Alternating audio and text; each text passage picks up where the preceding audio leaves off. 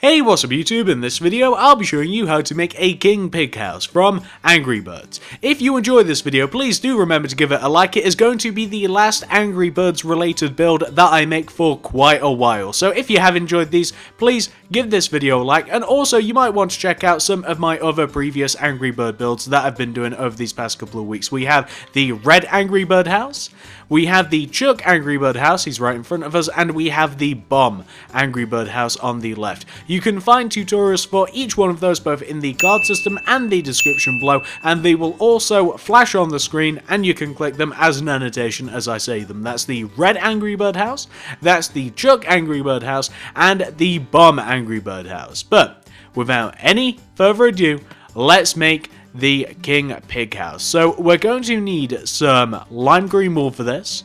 We'll also need some green wool. We'll also want black wool. Then grab yourselves some block of quartz. We'll want to grab some lapis lazuli. Also block of gold. We will also want some yellow stained clay, and finally, I do believe this is the last thing we'll need some quartz stairs. So once you have each one of those materials right there, and once you've figured out where you want to make it, I want to make him at the end of the row of my Angry Birds, you're going to want to kick off your king pig with a single lime green wool on the floor, like that. You then want to take that lime green wool and do an up left diagonal from it. Then go left by 1. Then do 3 up left diagonals. That's 1, 2, 3. Go up on top of that third up left diagonal by 6. That's 1, 2, 3, 4, 5, 6. Then do 3 up right diagonals. That's 1, 2, 3. Go right that third upright diagonal by 1. Do an upright diagonal and go right by 8, that's 1, 2, 3, 4, 5, 6, 7, 8. Then do a bottom right diagonal, go right of it by 1, and then do 3 bottom right diagonals, that's 1, 2, and 3. Go down from that third bottom right diagonal by 6, that's 1, 2, 3, 4, 5, and 6. Then do 3 bottom left diagonals, that's 1, 2, and this will be 3. Go left of that third bottom left diagonal by 1. Do a bottom left diagonal to connect to the ground, and then go left of it until you connect all the way back to where you first started. And you'll want to end up with a shape that should look roughly like a watermelon. Once you've got that taken care of, this is what you want to do next. So what we now want to do, inside of our watermelon shape, 1 block inside of it, yet 1 block outwards, like this, so inside of the shape, yet 1 block outwards, we want to have another kind of like oval watermelon-ishy shape kind of placed inside of the watermelon shape that we had, and we just want to bring it 1 row outwards. So it doesn't want to connect at the corners, it just wants to trace along the inside of the shape that we've just made. If you've made any of the other Angry Bird houses, you'll be very familiar with how to do this. So you just want to end up with something that should look a little bit like that. Once you've done that once, we actually want to do the exact same thing 1 more time. So 1 row inwards, yet 1 row outwards, we want to have another layer of green wool. And that's lime green wool, of course. We don't want to be messing with the dark green wool just yet, although we're going to very, very soon. This house isn't very complex, it's actually quite simple. So we're going to just finish off this second layer. This is the second layer that we've done this to. And then we can start messing with the facial features. We can make the pig a little bit more interesting. And you know what will make it easier, in fact, is if you actually fill in the outer shape that's left. So if you fill in this second layer of lime green wool in with your lime green, it's just going to make things easier for us down the road. And then we can put in like the mouth, and then we can add like the snout and his eyes and his eyebrows and all of those facial features that are going to make him look just a little bit creepy.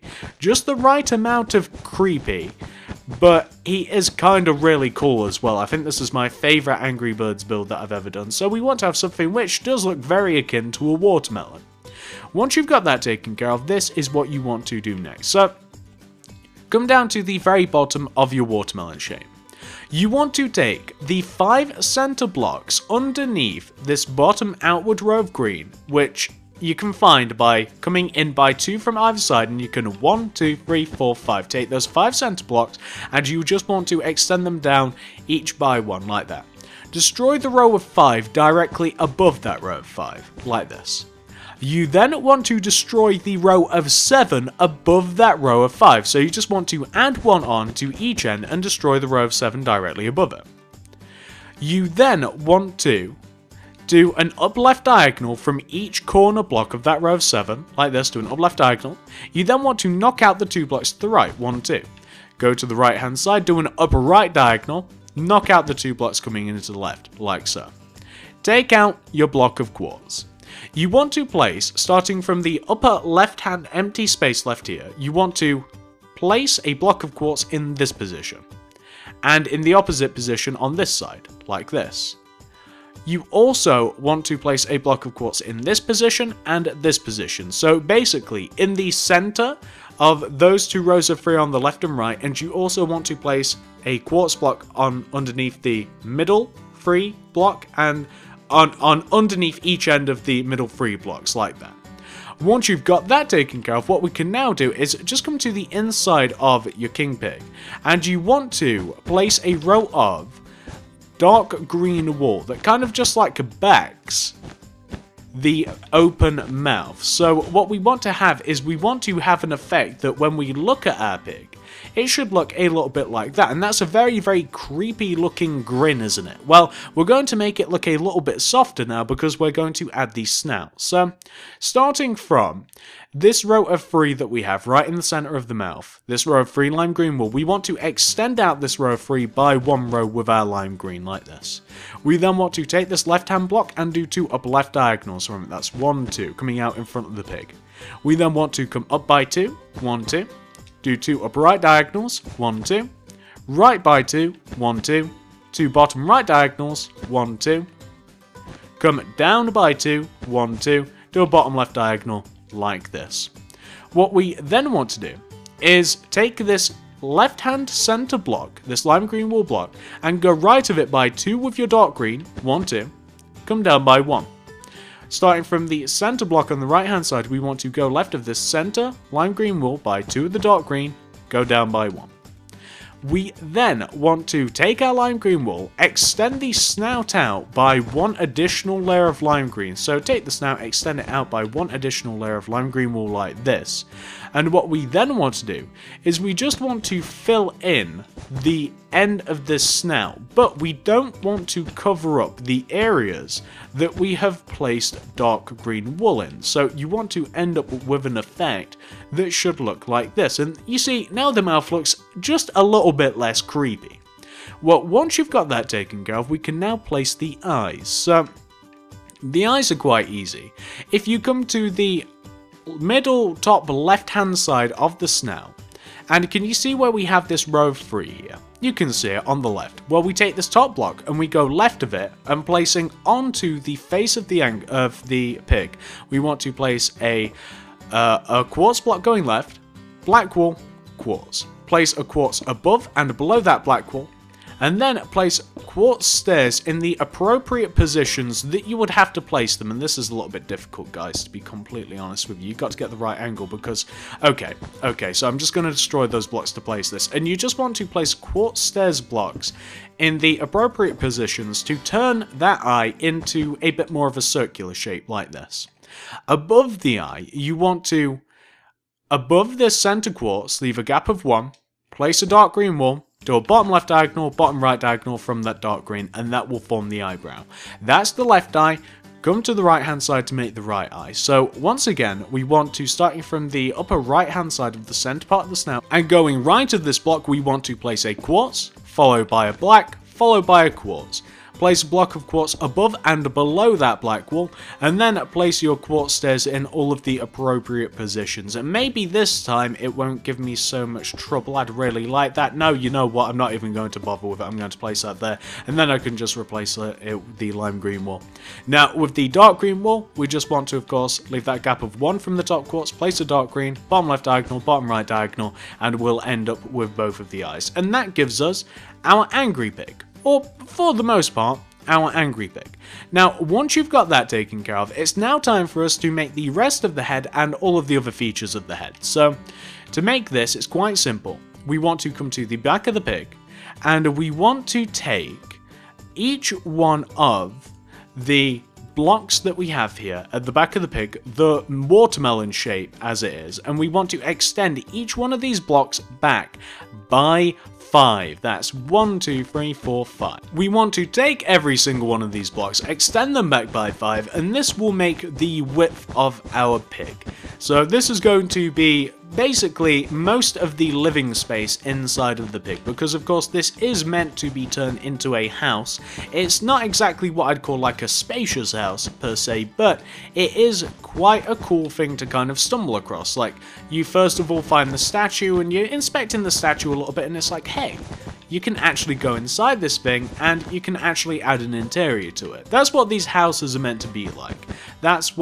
That's kind of what these Angry Bird statues are supposed to be. They're not supposed to be like full-on proper survival houses. They're just supposed to be really, really cool houses that you just kind of find in a world, and you're having a look at them and you just notice something different, and you go inside and you find something special. So we're currently extending each one of these blocks back, each by 5. There's nothing too interesting about this, and you know what? No, we will. What I was going to say was, we'll extend these blocks back and then we'll focus on the features of the pig. But I think we'll make the entire shape of our Mr. Angry Pig, and then we'll take care of like the crown and his ears, which are the only 2 things left after we've actually made him. So after we've made this like rugby ball / American football shaped pig, then we'll add the features. So that's what you want to have. You want to extend each one of these blocks backwards by 5.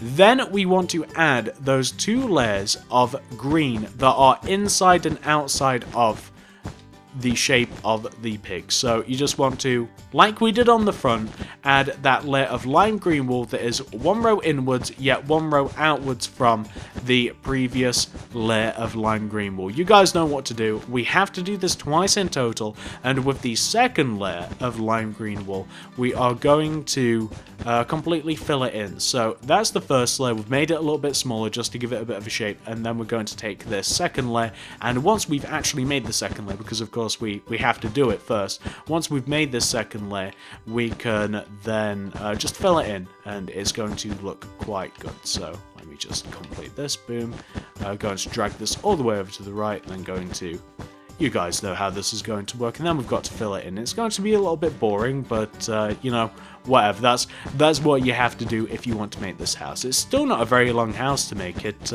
I doubt that this thing takes you any more than 20 minutes, if you don't include the interior, because the interior might take a couple of minutes to do the interior, depending on how you want it. I have a pretty cool one laid out. I'll be showing you that at the end of the video. I'm not going to show you how to do the inside of the pig, but I will show you what I have planned out for mine, or what I have made for mine, I should say, because I'll be showing you the original version. So that is the back of the pig. Very, very simple. It's just 2 layers of green that have been shrunk inwards and outwards, and you have literally a watermelon shape.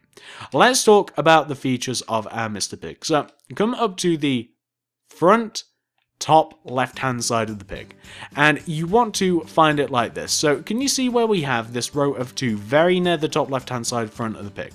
Well, we want to move inwards by 1 row, so we're on the second row, and we want to go left of this outward block by 1 with your lime green, do an up left diagonal, go up by 1, do an up right diagonal, right by 1, do a bottom right diagonal, and connect it all the way down to the pig's head.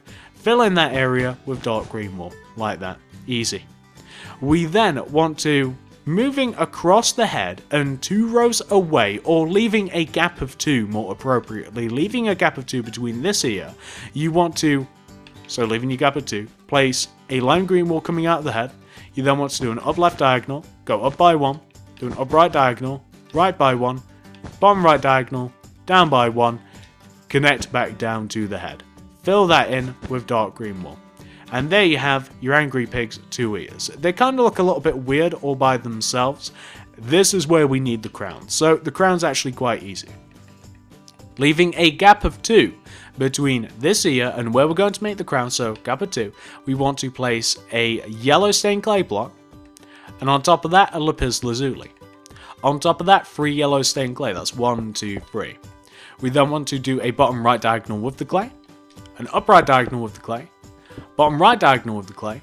We want to go right 1, up 1, and then down until you connect all the way down to the head, like this. What we then want to do is we want to, from that block that connects down, we want to do like an inward diagonal with the yellow stained clay. We then want to destroy the 2 blocks to the left, replace them with yellow stained clay. Can you see where we have this lapis lazuli block here in the row of yellow stained clay? Well, we were actually supposed to build this into the opposite side, so destroy this yellow stained clay block, place a lapis lazuli. On top of this row of 3 yellow stained clay, we want to stack a row of 3 block of gold. Place a lapis lazuli on top of that center block of gold, and then fill in the rest of the space left from the part of the crown that is behind with your block of gold. So can you see what I'm talking about? We want to have that filled in with block of gold. Not only do you want to do this on the front of your pig, but you also want to come to the back part of the pig, and you want to have a very, very similar thing. So we'll have yellow stained clay here, and then we can just fill in this with gold, lapis lazuli, and then we can fill in the rest of gold, just making the crown. Very, very simple. That is your King Angry Pig. He has his crown, he has his ears, he has his snout, he has his eyes, his eyebrows, his mouth. What more do you want? He looks roughly like a watermelon. Here he is. This is the statue, actually 100% fully complete. This is like the statue of the pig. If you want to design your own interior, you can. I'm not going to show you how to do it, but what I will show you is the original version of this where I have tampered with the inside of it. I'll be back in a second to show you. So this is the original version of the pig. How do you actually get inside of it, you might be wondering to yourself. Well, if you come all the way to the back of the pig, you'll notice that we have an entrance. You can make this out of materials that are a bit more grander than this, a bit easier to recognize, but I like these houses to kind of be a little bit concealed. So we do have a little bit of red carpet here, and as you enter, the first thing that you'll see is that we have a nice little water feature with a bit of light. On the left and right hand side, we just have some birch wood stairs and a couple of entrances, a couple of staircases I should say. It's kinda nice in here. You can walk up either of these and it takes you to the main living space of the pig. And what we have up here, we have a couple of bookcases, we have the usual utilities, we have some light, we have a lot of light up here actually. We have loads of light, we have a lot of glowstone, and we have a couple of sea lanterns. We have a couple of seating areas, you can actually look down onto the water feature, and you walk around here to keep it nice and light because we want this entire place to be quite light. We have a lot of glass. The bed surrounded by 2 bookcases is a little bit of a mini crown with a bed built into it, and it's just a very, very simple, very cool looking little mini house inside here. It's not supposed to be a survival house exactly, but it is a very, very cool, it is a very, very cool thing to just find in the middle of a statue. Something that you think is a statue can very easily be turned into a house, and I absolutely love this thing. There's going to be no tutorial for the inside of this because I'm sure that you guys don't need it, and I'm sure that you can come up with a design that is much more interesting than this one. Let's hop back to the original version of the pig and we can say our goodbyes. So hopefully you enjoyed this tutorial. If you did, please give it a like, give it a favorite, give it a share. I'd really, really appreciate it. I honestly would. I made him because you guys really, really wanted to see a pig house. I asked you guys what you wanted to see. I made them in the order that you guys requested them. First I made Red, then Chuck, then Bum, and then we have our King Pig. I have 4 houses in total. If you want to check any of those out, remember they're all in the card system, and they'll be in the description below as well. Comment down below, what do you want to see next? I'm probably not going to be doing any more Angry Birds related builds for quite a while because I think that I've exhausted them. I don't really want to build any more, despite the fact that I think that the King Pig is an excellent house. I think that we've probably made enough of them for now. Check out the card system, check out the description below, comment down below, let me know what you want to see. As long as it isn't Angry Birds, you can request it, maybe I'll even build it, but I probably won't honestly. Like, favorite, share if you wouldn't mind, do all of those things that I've just said. Thank you very much for watching, and I'll see you guys in the next video.